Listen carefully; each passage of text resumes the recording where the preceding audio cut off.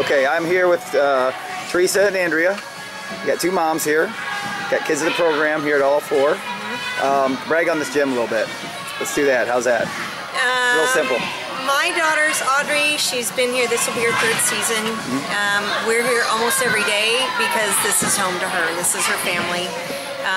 She would give up anything before she gave up this gym. They really have become, I mean, they're there for her anytime she's having a bad day, whether it's related to gym or not.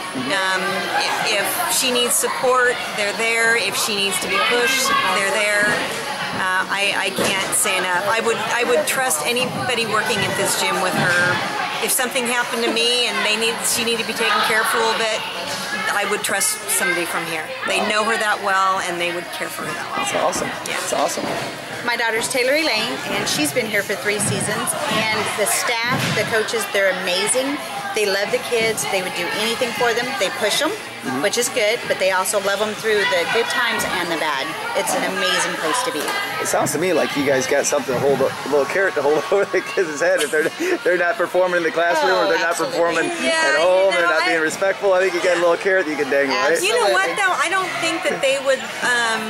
I think that they would not even take that risk. I know. I mean, Audrey knows that I know how important it is to her, and she would never get to that point. Now the sport of cheerleading, what's that done for your daughters? Let's go ahead and get through. Taylor Elaine's confidence has gone almost through the roof, maybe a little too much. I hear the phone clicking selfies all day long, cheer poses. She's athletic, she's go-getter. The program's amazing, and it has boosted her confidence way beyond what I ever expected. Awesome. How about your daughter? What's the sport in general done for her?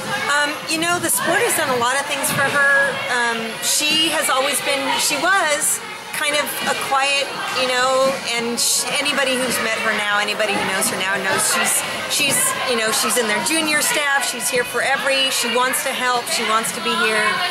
She wants to be an athletic trainer because of her experience with this gym. And so she's junior staffing here and wants to coach here when she gets old enough to do so. And so it's really set her on her path, I think. That's you know, and she's very athletic. She's very healthy. Knows how to take care of herself. So it's been great for her. All important life skills. Yeah. Yes. Absolutely. Ladies, thanks so much for your time. Sure. Thank you.